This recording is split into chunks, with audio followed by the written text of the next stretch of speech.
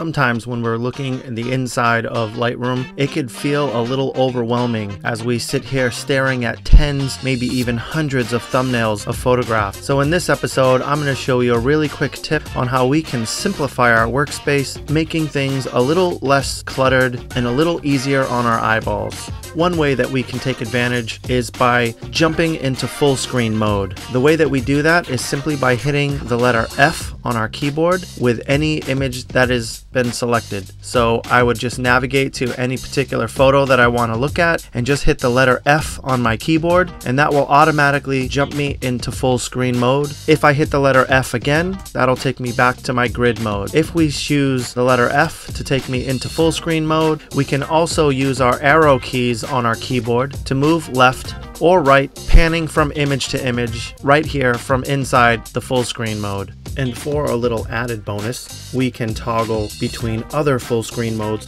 by using the Shift F key, which will declutter our workspace even further by getting rid of our menu bar at the top as well as our dock at the bottom. And that's our tip of the week. If you like this video, be sure to comment, like, or subscribe to our channel, where we will be putting out new tips each and every week.